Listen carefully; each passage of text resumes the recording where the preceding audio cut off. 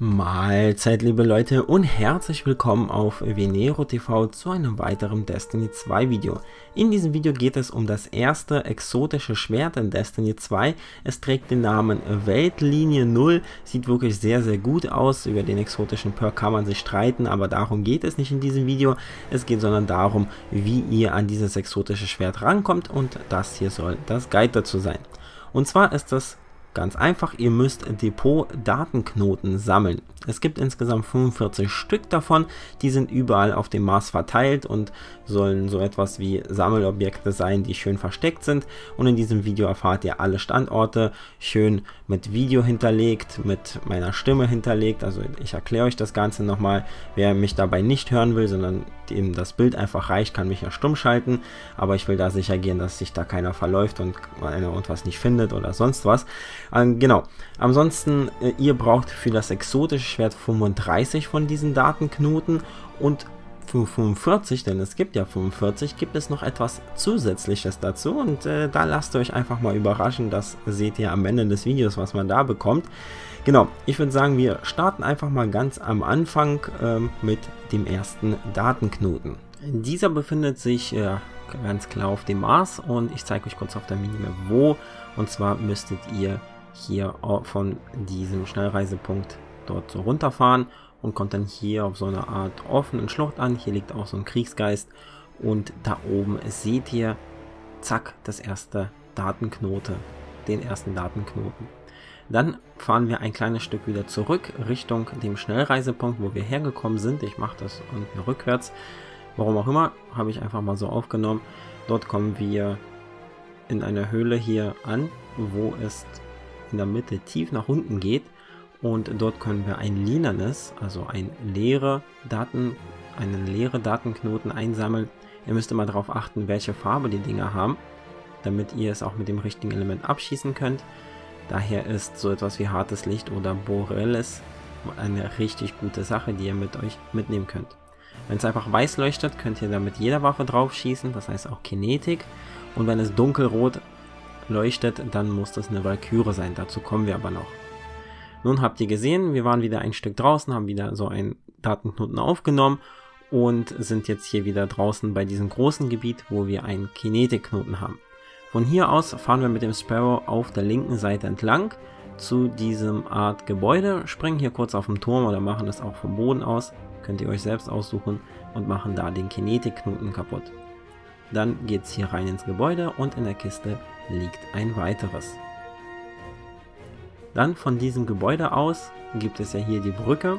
Wir springen die Brücke entlang und holen uns die nächsten Datenknoten. Einmal ganz drüben hier beim Clovis Bray Symbol, und wenn wir ein Stück weiter springen und uns wieder umdrehen, dort finden wir einen Solar Datenknoten, den wir auch abschießen können. Hier ist übrigens der Schnellreisepunkt, wir sind immer noch auf der Brücke. Dort ist das Clovis Bray Logo, und hier drüben ist ein Arcus-Datenknoten, das heißt hier auch mit Arcus-Element drauf schießen. Dann fahren wir dahin, wo wir gerade reingeschossen haben, in das Gebäude, und finden hier einen Kinetik-Datenknoten. Ganz einfache Sache. Dann vom Schnellreisepunkt aus schauen wir einfach mal ganz kurz nach links und sehen dort einen weiteren Arcus-Knoten. Wunderbar, schön gelöst. Packen unseren Sparrow raus und fahren jetzt hier auf der rechten Seite entlang, und zwar Richtung des verlorenen Sektors, den ihr möglicherweise schon gemacht habt. So, kurz bevor es in den verlorenen Sektor reingeht, drehen wir uns um und schauen mal, dort in der Ritze gibt es einen Kinetik-Datenknoten. Nun geht es aber jetzt rein in den verlorenen Sektor. So, ich zeige euch noch mal kurz auf der Map, wo das ist, falls ihr den noch nicht gemacht habt. Wir haben bisher 10 Datenknoten, das heißt, das ist jetzt hier 11 und 12. Fahren hier ganz normal runter, bis die ersten Gegner kommen. Zu unserer Rechten liegt dort ein Schiff, ein kaputtes Schiff, das wir auch scannen können. Und dort hinter dem Schiff befindet sich ein Datenknoten. Ein Kinetik könnt ihr mit der Primärwaffe kaputt machen, wunderbar. Dann dreht ihr euch um und guckt einfach nach unten in die Schlucht rein, und dort seht ihr einen weiteren Knotenpunkt. Nun sind wir wieder zurückgefahren, dort auf die Brücke, wo wir auch vorher standen, packen unseren Sparrow raus und fahren jetzt nicht in das Gebäude rein, sondern hier links in diesen Tunnel, bis es nicht mehr weitergeht, und finden dort dann einen leeren Datenknoten, der da so hinter der Lüftung versteckt ist. Nun habe ich ja angesprochen, dass man für manche Knotenpunkte die Walküre braucht, also dieses Speer. Das Speer spawnt durch öffentliche Events ab und zu, oder ihr habt so ein Waffenruf von Rasputin gefarmt, also das droppt hier irgendwie, habe ich noch nicht ganz rausgefunden wie. Auf jeden Fall müsst ihr euch so einen Speer besorgen, denn hier unter der Brücke findet ihr das erste, das ist so ein rotes, das ist dunkelrot, das erkennt man gleich, ob man dafür eine Walküre braucht oder ob man dafür Solar braucht. Dann rennt ihr hier unter der Brücke durch zu diesem Baum hier und dort oben ist ebenfalls einer. Ich habe den schon vorher gemacht, weil beim ersten Mal mir das Speer für das zweite nicht gereicht hat. Daher habt ihr den jetzt nicht gesehen. Nun sind wir hier im neuen Gebiet. Habt gerade gesehen, wo ich stehe. Drehen wir uns kurz um und sehen dort einen Kinetik-Knotenpunkt und hier unten einen leeren Knotenpunkt. Von hier aus laufen wir jetzt weiter Richtung Rasputin, also der große Würfel da vorne. Gerne mit dem Sparrow. Und hier an der Kante, wo es dann so runter geht, da gibt es hier so eine Treppe, so eine Eiszapfen und so einen gelben Tank. Und dort unter der Treppe, da seht ihr das gerade, gibt es den Solarknotenpunkt. Ist ein bisschen tricky da reinzuspringen, aber ihr schafft das schon. Der nächste ist hier noch ein Stückchen weiter, und zwar genau bei Annabray, aber nicht bei ihr im Gebäude, sondern draußen. Hier hinten an den Rohren auch ein Kinetik-Knotenpunkt. Jetzt waren wir ja draußen und jetzt gehen wir rein zu Annabray, wo sie hier rumsteht, wo man sie anquatschen kann im Gebäude, solltet ihr alle kennen, und drehen uns, hier draußen waren wir übrigens gerade, drehen uns einfach mal um und schon sehen wir den nächsten Datenknoten. Nun zum Schnellreisepunkt des ganzen Gebiets. Wir sind immer noch im selben Gebiet, macht euch da keine Sorgen. So, dann gucken wir, da standen wir vorher auf der Seite, wo ich gerade hingeguckt habe, und haben diesen Datenknoten von dort vergessen. Den machen wir mal schnell, das ist ein Solardatenknoten. Und ja, dann wieder vom selben Schnellreisepunkt, Sparrow kurz auspacken, hier um die Ecke fahren und dann sehen wir dort einen dunkelroten, das heißt, diesen müssen wir auch mit der Walküre machen. An dieser Stelle hatte ich keine Walküre zur Hand, daher, ja, aber ihr wisst ja, was zu tun ist. Nun wieder selber Schnellreisepunkt, diesmal nach links fahren und dort oben entlang der Wand gibt es noch einen Solarknoten. Und wenn wir schon hier sind, sollten wir auch gleich diesen Schalter hier aktivieren. Ganz, ganz wichtig, sonst geht eine bestimmte Tür nicht auf. Da steht die 01 dran, merken, einfach damit ihr wisst, dass ihr das Richtige gedrückt habt. Fahren zum Gebäudekomplex Nummer 2, machen hier kurz die Gegner platt, damit die nicht nerven. Und dann gibt es hier eine Tür, die so halb offen ist, die wir gerade eben so halb aufgemacht haben. Dann wieder zum selben Schnellreisepunkt, jetzt machen wir eine etwas längere Tour, fahren wieder in das Gebäude rein, wo Annabray steht, diesmal aber nach links und nicht nach rechts. Und das sollten wir hier aus der Kampagne kennen, haben vielleicht schon viele von euch mitgenommen, diesen Knotenpunkt. Dieser ist jedenfalls Solar. Schnappen wir uns und laufen den Weg einfach mal weiter entlang, bis wir wieder nach draußen kommen. Und hier links, wo der Elyt sitzt, können wir uns neben der Treppe hinhocken und da müssen wir ein bisschen durchluschern. Na, wo ist das? Da haben wir den Arkus-Knotenpunkt.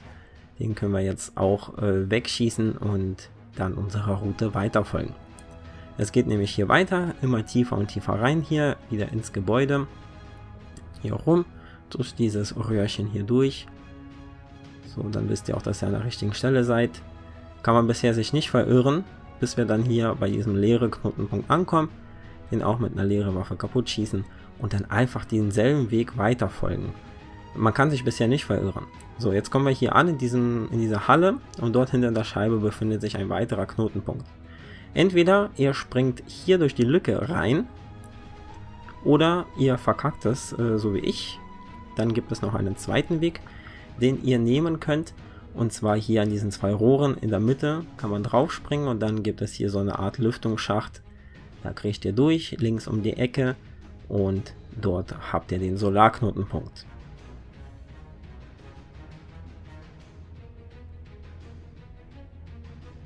So, wir laufen wieder weiter, immer tiefer und tiefer rein.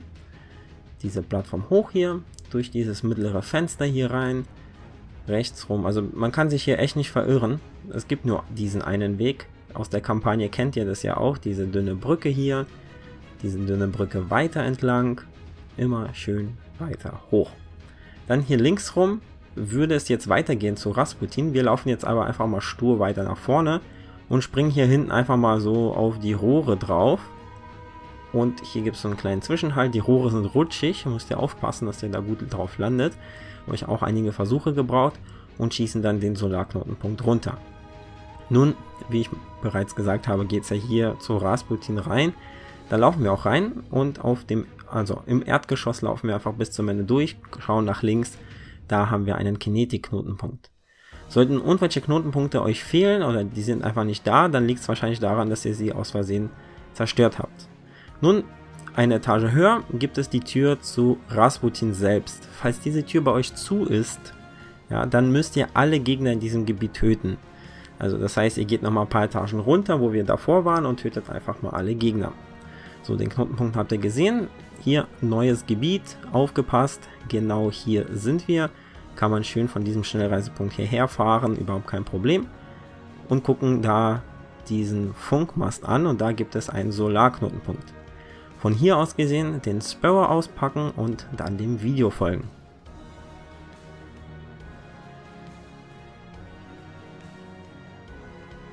So, wenn wir durch diese Eishöhle hier durchfahren und aussteigen und kurz mal hinter uns gucken, dann sehen wir hier auch einen Kinetik-Knotenpunkt. Dann von hier aus gehen wir jetzt weiter tiefer rein in das Ganze und kommen auch hier in dieses Gebiet rein. Und hier kennen wir das von den Pressebildern, diesen Knotenpunkt, den hat man auch schon mal gesehen. So, jetzt hier ganz wichtig, wir gehen diesen Raum entlang und hier ist eine Tür, das ist unser Stützpunkt, von da fangen wir später nochmal an, also merkt euch den gut. Wir folgen jetzt hier nämlich den Weg und gehen nach rechts, hier lang und kommen in den Serverraum hier und laufen hier einfach auf der rechten Seite nach ganz hinten zu dieser Konsole dort. Hinten angekommen, schauen wir wiederum nach rechts und finden dort den Kinetikpunkt. Es ist nicht schwer, einfach rechts halten. So, jetzt laufen wir wieder von dieser Tür, die ich euch vorhin erwähnt habe. Dort sind wir nach rechts abgebogen und laufen diesmal aber nach links. Sobald ihr da in diesen Raum reingekommen seid, dreht euch sofort nach rechts um und erschießt so einen Lüftungsschacht. Es ist gleich in den ersten Raum, wenn ihr nach links abgebogen seid. Springt da hoch, klettert da durch. Und am Ende dieses Lüftungsganges findet ihr so eine Art Konsole, die müssen wir kurz aktivieren. Sie öffnen uns ebenfalls für später eine Tür. Wir kehren aber zurück zu dem Raum, wo wir waren und gehen einen Raum weiter. Dort hinter der Scheibe hinten gibt es einen weiteren Knotenpunkt. Dort hochzukommen ist ein bisschen tricky, nehmt euch ruhig ein bisschen Zeit. Ich habe das jetzt hier so gemacht. Man kann aber auch diesen großen Server hier in der Mitte hochspringen. Dort waren wir eben. Laufen aber den Weg weiter entlang, noch tiefer ins Gebäude hinein. Und hier kann man sich wieder nicht verirren. Hier kommen wir in ein Gebiet, wo Kabale vorher standen. Ich habe sie schon alle getötet. Springen hier die Brüstung links hoch und zerschießen dort hinten ein Kinetik-Datenpaket. So, dann weiter rein in den Raum, nach oben schauen, gibt es dort einen weiteren und dann durch die Tür durch. Hier gibt es einen Arcus-Knotenpunkt und diese Tür hier, die ist offen, weil wir vorhin die Konsole betätigt haben. Diesen Knotenpunkt auch kaputt machen, dann in den letzten Raum reingehen und dann nach ganz rechts rüber gehen, denn da könnt ihr dann das lilane Datenpaket sehen. So, wir kehren wieder zurück zum Schnellreisepunkt, den solltet ihr kennen, da wo Anna Braille auch rumsteht. Hier gibt es ja auch einen Lost Sector und in diesen gehen wir jetzt auch hinein. Und folgen einfach mal den Weg, hier kann man sich nicht verirren, bis wir auf die ersten Gegner stoßen. Dort in dem ersten Gegnerraum gibt es eine Tür, die man so halb öffnen kann und ihr seht dort drinnen auch schon so ein Datenpaket, das Solarfarbe hat. Ja, die Gegner haben genervt, nachdem wir sie getötet haben, haben wir das Datenpaket gemacht und können auch jetzt schon mal erstmal den ersten Loot abholen und zwar nach 35 Datenpaketen können wir hier unser Exoschwert abholen. Dann machen wir den Lost Sector einfach noch zu Ende, denn hier im letzten Final Boss Raum gibt es noch so eine Tür, die halb offen ist. Und in dieser Tür gibt es ebenfalls ein Arcus Datenpaket, das heißt da auch mal kurz reinlunzen und schon haben wir alle 45 zusammen. Wenn das der Fall ist, dann fahrt ihr hier wieder in das Startgebiet, wo wir angefangen haben, wo wir die Pakete 1, 2, 3 und 4 geholt haben. Und dann kommen wir hier an die Stelle an, wo wir auch hier schon mal ein Datenpaket geholt haben. Diesmal springen wir noch eine Etage weiter runter und hier wartet ein Ritter auf uns. Diesen Ritter töten wir mal schnell und sehen uns ein bereits bekanntes Depot. Dann öffnen wir das Ganze einfach mal und erhalten 2 Embleme und einen exotischen Sparrow. Den Sparrow finde ich richtig cool, ich finde, der sieht gut aus und hat auch 160 Tempo und hat auch den Perk drauf, dass man sofort aufsteigt ohne Ladezeit. Also ja, kann man auf jeden Fall mal mitnehmen, würde ich sagen. Ich finde es komisch, dass man da bei 45 einen Sparrow kriegt und bei 35 das Schwert. Hätte ich ehrlich gesagt andersrum gemacht. Aber immerhin, Sammelobjekte, was richtig Feines. Ich hoffe, das Ganze hat euch gefallen und geholfen. Ich würde mich freuen, wenn ihr es mit euren Freunden teilen würdet, damit sie das auch sammeln können. Und ein Like auf das Video lassen, damit ihr mich unterstützen könnt. So, in diesem Sinne, lasst den immer gut schwingen. Bis zum nächsten Mal auf Weltlinie Null TV.